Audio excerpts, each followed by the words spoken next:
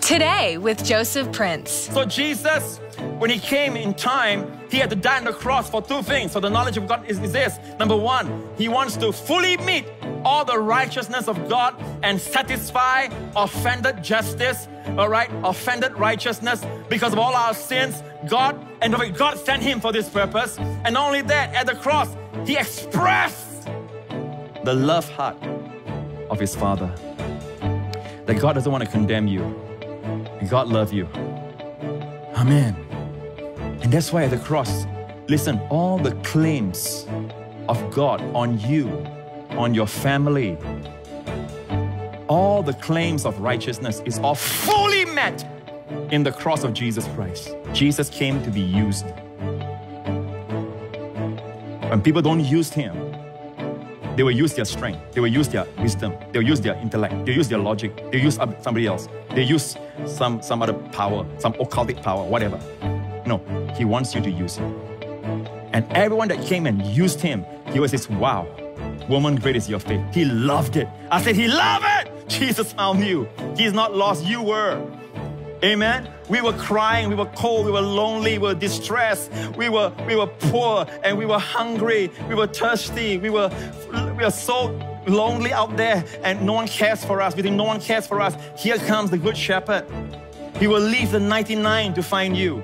No real shepherd, okay, in this world today will leave 99 healthy, protected ones to risk for one person that's already probably dead and gone, or a victim of a wolf somewhere, all right? But Jesus did.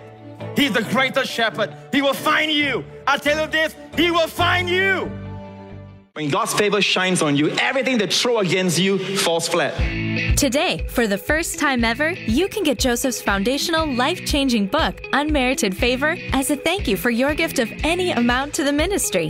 Respond today, and we will also send you Joseph's powerful teaching sermon, You Stand Permanently in the Favor of God, for your gift of any amount. Here's what some people have said about Unmerited Favor. I wanted to share Unmerited Favor with every one of my friends because it is so full of Jesus-based principles for living. I used to be addicted to alcohol and cigarettes. After reading Unmerited Favor, today I'm delivered of both, not by my own strength, but because of Christ. We believe that you too will be greatly blessed by this book. And for a specific gift to the ministry, you can complete your collection with one of Joseph's latest DVD albums, Live Undefeated in the Face of Adversity.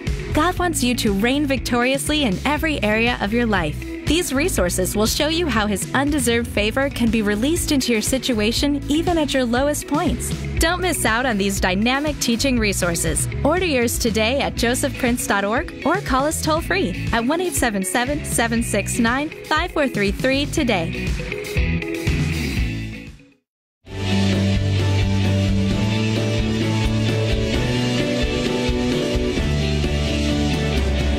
Let's go right into the Word of God. God has something special for us. And, you know, there are a lot of friends, a lot of our friends out there who really need to hear the good news. They need to hear the gospel. They need to understand what the gospel is all about. And in 1 Timothy chapter 1, it says this, 1 Timothy chapter 1, verse 11, according to the glorious gospel of the blessed God, Paul said, which was committed to my trust. So the Apostle Paul writing this said that this glorious gospel of the blessed God is committed to my trust. God entrusted me with it. Now notice this word, blessed God. It is not the usual word in the Greek for blessed or blessings. The usual word is eulogia. Eulogia, okay? But this word here is makarios, which is the word for happy, happiness. So let's put that in here. It'll be the glorious gospel of the happy God. The glorious gospel of the happy God. Is that how the world sees Him? Is that how your friends, your colleagues see Him? Is that how you see Him? A happy God. You know, God wants us to know that when it comes to the gospel, He is a happy God. There is something in the Bible that we need to understand, and it's this. It's called the knowledge of God. If you say, what is one pursuit that God wants me to have in life? It is the knowledge of God. The greatest knowledge you can have in this side of heaven, in your life, is the knowledge of God. The greatest knowledge that gives birth to all other knowledge is the knowledge of God. In fact, Jeremiah says it like this. Jeremiah 9. Let not the wise man boast. Halal in Hebrew, boast. Literally it's boast. Let not the wise man boast in his wisdom. Let not the strong man boast in his muscles. Okay, the word muscle is not there. Boast in his might. Let not the rich man boast in his riches. But he that boasts, let him boast that he knows me, that I am the Lord of compassion, and I execute justice and righteousness. These things I delight in. So Jeremiah says that very clearly. The greatest knowledge to have is the knowledge of God. And you can boast in that knowledge. Now, once Jesus Christ, our Lord and Savior, He's the only one who has this knowledge of God. Amen. The rest all pale in comparison to the full knowledge of God. Jesus had these two aspects of the knowledge of God that it was impossible for man to know. Number one, Jesus knew completely the love heart of His Father. Jesus knew like no other man, like no other angel, the love heart of His Father God. That's the first thing you need to know about the knowledge of God. Number two, Jesus, the other aspect of the knowledge of God is Jesus is the only one who fully knows the righteousness of God and how great is our offense towards God. I repeat, Jesus is the only one who fully knows God's righteousness, God's level, okay? And how great is our offense to God. Now, we think we've all offended God, all right? But we do not know how. Because our idea of God's righteousness, God's requirements, is so low that we measure God's righteousness based on our thoughts, based on what we have heard taught, what we have heard other men teach us. But the thing is that God's righteousness must be measured by His level. So Jesus, in order for Him to express God's heart, He had to fully meet God's righteousness. And He came as us. He was born like us. He came as a man, and His whole purpose to die on the cross is so that His death fully met all the claims of divine holiness and righteousness on your life and my life. He fully met it all. Amen. It's not just a mere payment. It was way above the payment. Because if you know the man who died on that cross, this man of whom the Father split the heavens open and said, this is my beloved Son. In Him I am well pleased. This is the one that the Bible says He holds all things together. This is the one that John the Baptist said, he that comes after me in time is preferred before me in terms of prestige, in terms of position. Even though He came after me, I was born first as His cousin in the natural. But He in time came after me, but He in terms of position was before me. So Jesus, when He came in time, He had to die on the cross for two things. So the knowledge of God is this. Number one, He wants to fully meet all the righteousness of God and satisfy offended justice, all right, offended righteousness because of all our sins. God sent Him for this purpose. And not only that, at the cross, He expressed the love heart of His Father. That God doesn't want to condemn you. And God loves you. Amen. And that's why at the cross, listen, all the claims of God on you, on your family, all the claims of righteousness is all fully met in the cross of Jesus Christ. This gospel of a happy God. And that's the reason why one time, and you all heard me share it a few weeks ago, there was a group of people that Jesus was with, and they came to Jesus, and all they wanted was that, we look to you like a superstar, like you're a celebrity. Can we take pictures with you? Smile, Jesus, my selfie's on, and it's like they're surrounding Jesus, or because He's a leader. Can you give me the secrets to how you're so successful? How come you can do all these miracles? Can you give me all your secrets? They look at Him as a teacher, but they don't look at Him as a savior. If you are drowning and you look at the beach far away and you see a guy on the pier, all right, you hope that he is a savior, a lifeguard. And if you shout, help me, he says, have you read my book? Catch. How to swim.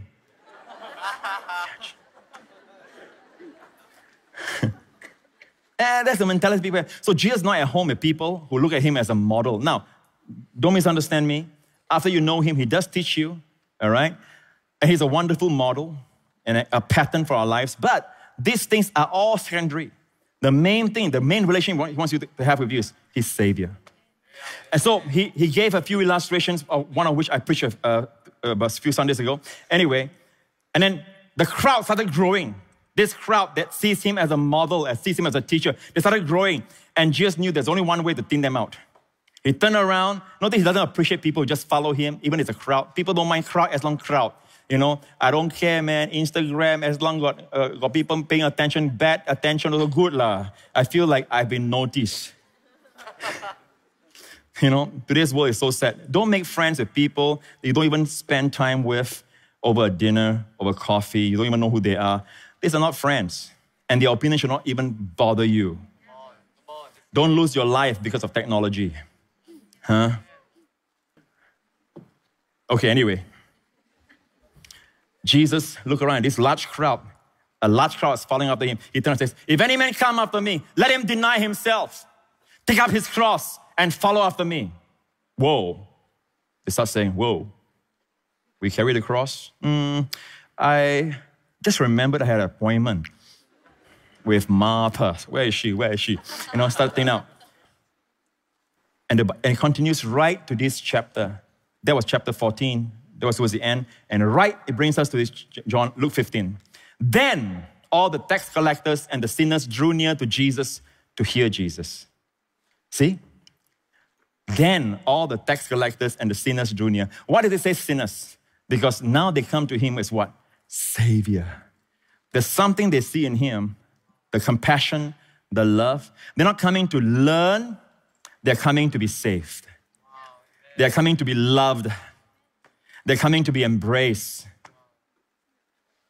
Then drew near to him all the sinners and the tax collectors. Actually, no one need to worry about being found out that he's a sinner. These are the ones Jesus came for. The ones that you need to be concerned about are those who say that they're not sinners. Then Jesus says, I'm not your Savior. There's nothing to say. Yeah, I'm not a sinner. I can't be anything in your life. But if you're a sinner, you have all of me. I'm all sinner, Lord. No problem. I'm all Savior. I'm part sinner. I'm part Savior. So there's no problem at all confessing that you're a sinner. Amen? That's what we all were. Yes. Then drew near. And the Pharisees, they are still there, see? And by the way, not only there, they are still here. They are still here in the world today. And the Pharisees and the scribes complained, saying, this man receives sinners and eats with them. What a wonderful accusation. What a wonderful accusation. What the people say of Joseph Prince? He receives sinners and he eats with them. He should be picketing against them. He should be doing things that show that he is against, but he receives them. Is Jesus compromising his holiness? Is anyone more holy than Jesus? No, we are missing the gospel of the happy God. What makes Jesus happy are sinners that come to him, that see their need of him. If I can say it like this, it's worth your while to write it down somewhere. He came, I'm using my words carefully, all right? And God doesn't mind me using these words. He wants me to tell you this. Jesus came to be used. When people don't use him, they will use their strength. They will use their wisdom. They will use their intellect. They will use their logic. They will use somebody else. They use some other power, some occultic power, whatever. No, he wants you to use him. And everyone that came and used him, he always says, wow, woman, great is your faith. He loved it. I said, he loved it. He came to be used. So, Jesus turned around to this crowd that came to him. And he was so happy with them. And he told them a parable. He spoke a parable to them saying, What man of you having 100 sheep, if he loses one of them, does not leave the 99 in the wilderness and go after the one which is lost until he finds it? I love it. We say, I found Jesus. No, Jesus found you. He's not lost, you were. Amen. We were crying, we were cold, we were lonely, we were distressed, we were poor, and we were hungry, we were thirsty, we were so lonely out there, and no one cares for us. We think no one cares for us. Here comes the good shepherd. He will leave the 99 to find you. No real shepherd, okay, in this world today will leave 99 healthy, protected ones to risk for one person that's already probably dead and gone, or a victim of a wolf somewhere, all right? But Jesus did. He's the greatest shepherd. He will find you. I tell you this, He will find you. And though you mock Him, though you blaspheme Him, He will look away from all that and look at your need for Him. He will hear the cry that you try to mirage and try to shield and try to put up this front of a cool, strong, I have it all together kind of guy. He sees your heart. He sees the broken pieces. He knew when your trust was betrayed at that young age. He knew when you first said within your heart, I will never feel strongly for anybody again. And that's why He loves you, because He knows you more than anybody else. He knows everything about you. He still loves you. He goes in search until, I love it, until He finds it. And some of us, we don't persevere, no? Oh, hungry already. Time for roti prata, man. I did my best. You can't say I didn't search. I did search. But stomach is calling, you know? There's no perseverance, but I love this, until He finds it. And then He finds it. When He has found it, He lays it on His shoulders. Look at the attitude. Look at His heart. This is our shepherd. This is Jesus. This is what America needs to see. This is what China needs to see. This is what Europe needs to see. This is what the world needs to see. A gospel of grace. This is what they need to see, the real Jesus. Not the veiled Jesus in the Old Testament, veiled in types, figures, and shadows. Here He's revealed. And who has seen me has seen the Father. Look at it, rejoicing. He finds it, rejoicing. Not a word about, why do you go astray? Why do you not obey? Why do you do this? Why do you do that? You walk, okay? I'll tie you to my belt. Follow me now.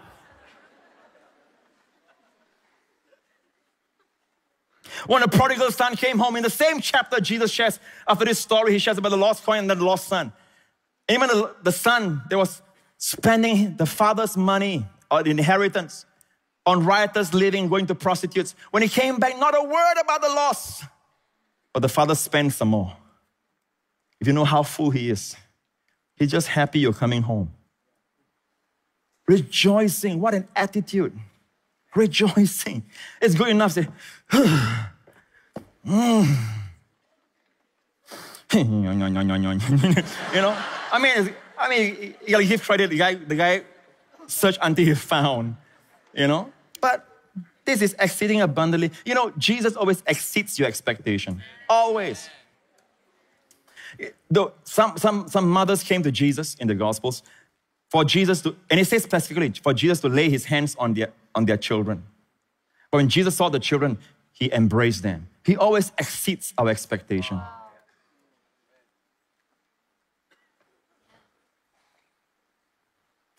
Amen. He doesn't answer our prayers. He answers us exceeding abundantly above all we can ask or think. Exceeding abundantly above all we can ask or think. Let's try again. Exceeding abundantly above all we can ask or think. Yeah! That was a dunk, man. He answers exceeding abundantly above all we ask or think. In fact, what brought the prodigal son, his heart to turn around, to repent, if you will, those of you who are very careful about the word repentance, and Pastor Prince, we would that you preach more on repentance. This is the repentance. When did the son repent? When he said, in my father's house, there's bread enough and to spare. I think he didn't come back because he loved his father. I don't see it in his words. He came back because of his tummy. He was hungry. He came back because of bread. Did God exceed his expectation? Yes. He only thought of the bread. He received kisses. He only thought of food. He received an embrace. He only thought to be a servant. He was given the ring and reinstated. No, friend. You can never outgive him. You can never outgive him. Amen? So, look at the attitude. When he comes home, he calls together his friends and neighbors, saying to them, rejoice with me. I have found my sheep which was lost. Today, some of you can contribute to that happiness. You can make him happy by saying, Lord, I'm here. No wonder I came here today. All right? And you are the reason God is happy. Heaven rejoices. When he comes home, he calls. I say to you likewise, there will be more joy in heaven over one sinner who repents than over 99 just persons who need no repentance. So those of you who say that, Pastor Prince, you must preach more on repentance. This whole verse is on repentance. And the story we just read, the sheep that was found. All right, how did the sheep repent? It was the shepherd that sought. It was a shepherd who found. It was a shepherd that put the sheep to rest on his strong shoulders. It was a shepherd who was rejoicing. It was a shepherd that called for a party. Amen. What did the sheep do? The sheep allowed himself to be loved. The sheep consented to be carried. That's all God wants from you. And that to him is repentance. Amen. That to him is repentance. Repentance means, literally in the Greek, change of mind. You used to think God is out to get you. Yeah, he's out to get you into his arms. Amen? Your mind has changed. You see a grumpy God, now you see a happy God. That's repentance. Amen? Are you with me so far? Yep. When the son came home, same chapter, Jesus talked about the father, he arose and came to his father, but when he was still a great way off, his father saw him and had compassion. And the father ran and fell on his neck, the son's neck, and kissed him. And the son said to him, Father, I've sinned against... Wait, I want to ask you a question. Did the son confess first, then the father kissed him, and the father embraced, the father ran? Did the father listen to the confession first, or did the father love him first? The father ran to him first, the father kissed him first, the father received him first. Which one came first? Loved him first, embraced him first, kissed him first. Then the son said, Father, I've sinned against heaven and in your sight. I'm no longer worthy to be called your son. Did the father allow him to continue? Because his rehearsed speech was, make me one of your hired servants. No, he never got around to that. Next verse, the father said to his servants, bring out the best robe, put it on him, supply. Put a ring on his hand, supply. Sandals on his feet, supply. Bring the fatted calf, supply. The only sorry person that day was the fatted calf. All right, bring the fatted calf here and kill it. Let us eat and be happy. Yeah. Be happy. Let's eat and be happy. Man. It's about celebration. You know, tell your friends, hey, you know something, God is not holding anything against you. And the religious Christians will start saying, whoa, who does this person think? No, don't worry. You'll get soul saved and they won't. It's time for me to say, let's forget all these naysayers and let's go for the souls. Yeah. All right? Don't tell them, would you like to embrace Christianity? This is not about Christianity. It's about reality. The true love story of the universe. Amen? And don't say, it'd be good for you to come to church. No, all that can happen later. Amen? When people are saved, they want to come to church. Because in church, you hear messages like this. And you'll be blessed. Can I have a good amen? Have you been blessed? Yes. All right, praise the Lord. Every head bowed, every eye closed. Give him the praise. Hallelujah. When God's favor shines on you, everything they throw against you falls flat. Today, for the first time ever, you can get Joseph's foundational, life-changing book, Unmerited Favor, as a thank you for your gift of any amount to the ministry. Respond today, and we will also send you Joseph's powerful teaching sermon, You Stand Permanently in the Favor of God, for your gift of any amount. Here's what some people have said about Unmerited Favor. I wanted to share Unmerited Favor with every one of my friends because it is so full of Jesus-based principles for living. I used to be addicted to alcohol and cigarettes. After reading Unmerited Favor, today I'm delivered of both, not by my own strength, but because of Christ. We believe that you too will be greatly blessed by this book.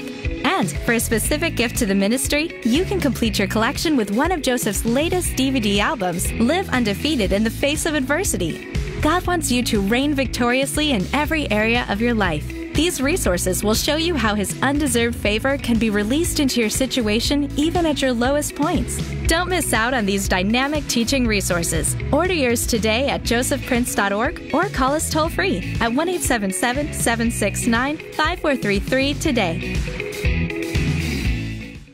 I heard that Jesus loved me, this I know, for the Bible tells me so. However, I wasn't sure if the Father loved me. And so I was kind of a little mixed up in my teenage years, and partly because of that, I didn't know God. I got into the temptations in the world, went out there in the party scene, and went full throttle, full ahead, and it got pretty bad there over the years. Unmerited Favor was the first book I read, and I remember being up to like 4 o'clock in the morning reading that book and just like crying, because of the goodness of God that was showed in that book. It was the finished work of Jesus Christ, the love of God expressed, and the grace of God, that it just exploded within me. And I started having results in my life, I stopped struggling in areas of my life. And the revelation I started to get of the Father's love toward me, and I started realizing that's the message that I needed all along. Thank you, Grace Revolution Partners, for your prayers and generous support that helps us broadcast the gospel into millions of homes around the world. With your help, we're also able to be on the ground to reach out and make a difference in impoverished communities across Asia. If you've been blessed by today's message, we invite you to partner with us to impact the world with the gospel of grace. Call us toll-free at 1-877-769-5433 or visit us at josephprince.org/partner today.